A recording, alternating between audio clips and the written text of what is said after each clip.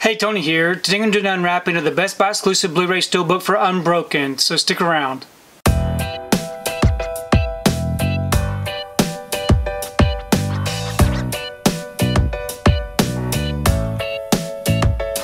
So today I wanted to take time to do an unwrapping of the Best Buy exclusive Blu-ray Steelbook for Unbroken.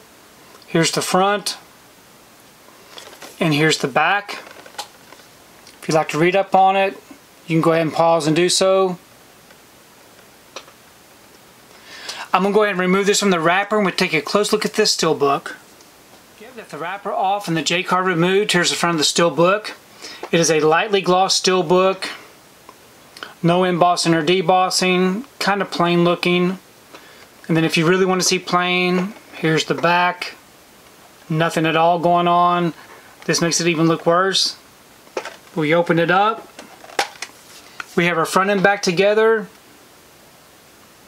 On the inside it does come with a digital code, and we have our two discs.